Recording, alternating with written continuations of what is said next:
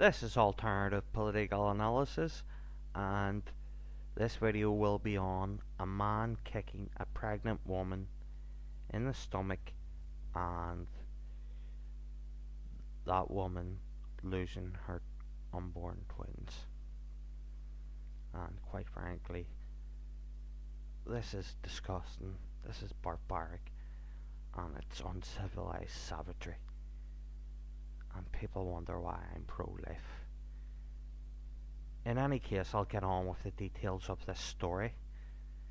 And David Gallagher was charged with assault, battery, actual bodily harm, racially motivated assault, and religiously motivated assault. It certainly was sectarian.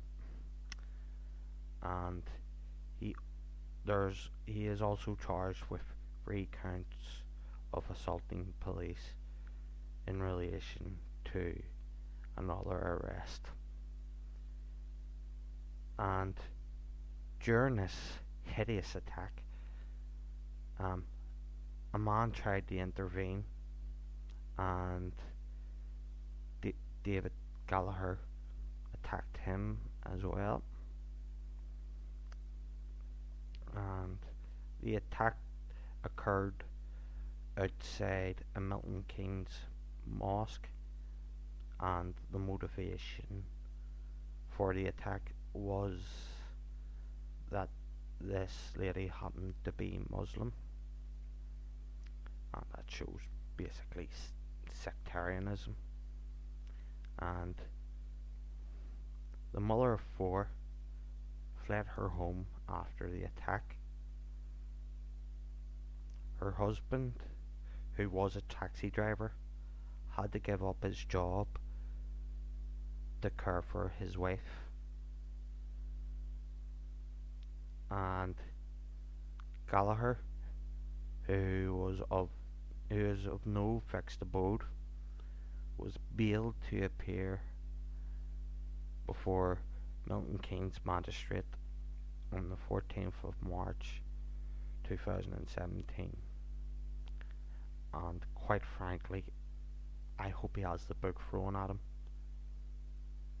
And I find it egregious and disgusting and nauseating that he isn't being charged with the first class offence of murder, because quite frankly that's what he did to her unborn twins. And the source for the information in this video is unfortunately The Sun, which is basically a rag of Rupert Murdoch's. And that concludes this video on a horrible story. I'd recommend that viewers check out Alternative Political Analysis YouTube page.